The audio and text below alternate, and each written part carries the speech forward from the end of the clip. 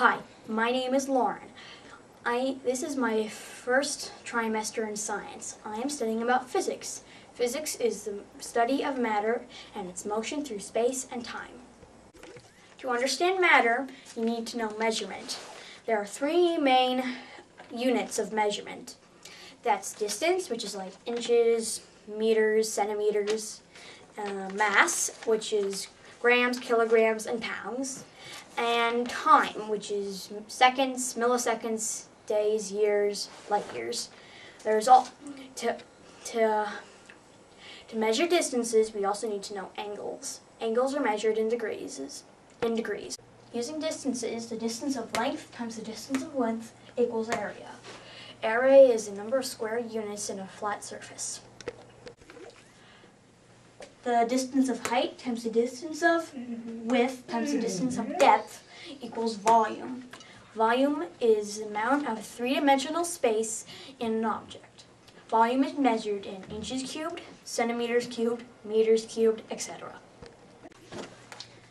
Velocity is the amount of time it takes to get from one point to another. It is the measurement of distance divided by the measurement of time. Some units of velocity are miles per hour and feet per second. For my physics project, I did the study of velocity. As part of my velocity experiment, I measured out different distances and tried to find out how fast I could go for each distance. Using the speeds I got from running, I calculated my average miles per hour and plotted them onto this chart. For 18 feet, I was going about 6 miles per hour. For 68 feet, I was going about 9.3 miles per hour. For 84 feet, I was going about 8.4 miles per hour. And for 150 feet, I was going about 9.1 miles per hour. As you can see from this graph, my velocity peaks between 50 and 70 feet. To find out more about my velocity's peak, we measured 50 feet and then added 20 more to get 70 feet. I started at 0 feet and ran to 50 feet. At 50 feet, I was timed to see how fast I was going between 50 feet and 70 feet. My average time between those 2 points was 1.24 seconds. Using this information, using that time, I found out that I was going 16.16 feet per second, or 11.02 miles per hour. I now know if I go from 0 to 18 feet, I can go 6 miles per hour. And if I go from 0 to 68 feet, I can go 9.3 miles per hour. If I go from 0 to 84 feet, I can go 8.8 miles per hour. And if I go from 0 to 150 feet, I can go 9.1 miles per hour.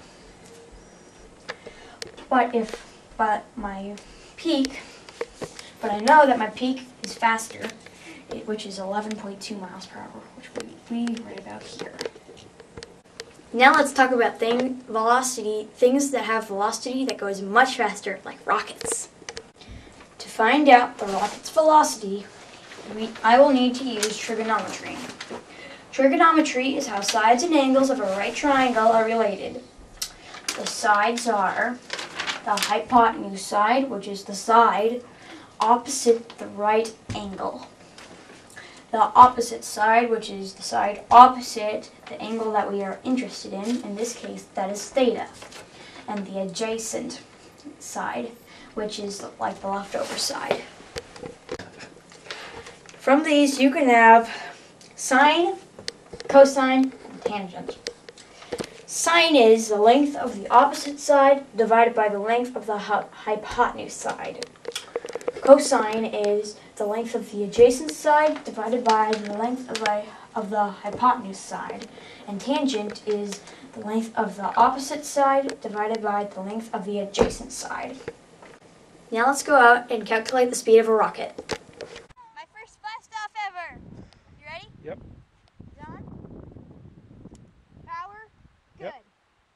systems, go. 5, 4, 3, 2, 1.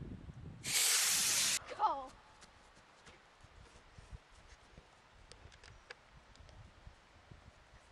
I got it.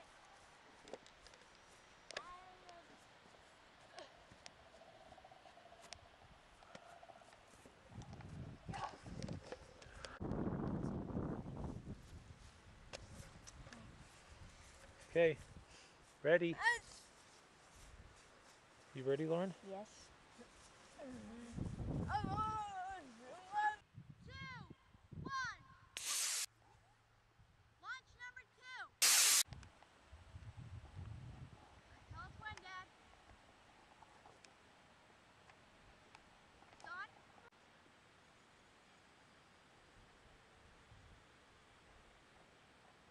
Ready, Dad?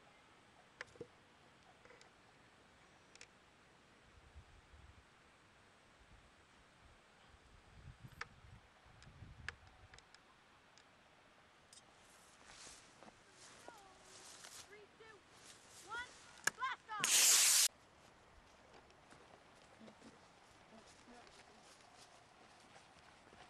Where'd you get it, Lauren?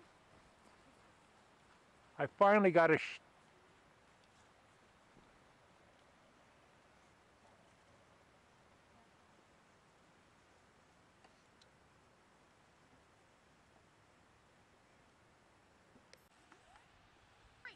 2.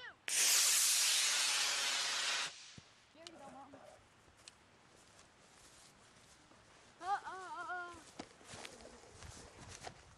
Look out, Tinker!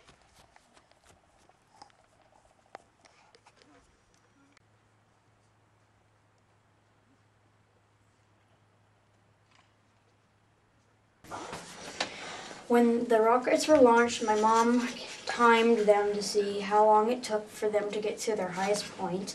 And when they got to their highest point, I measured to see what this angle was. And the average angle for each one was 17 degrees, and the average time was 6 seconds.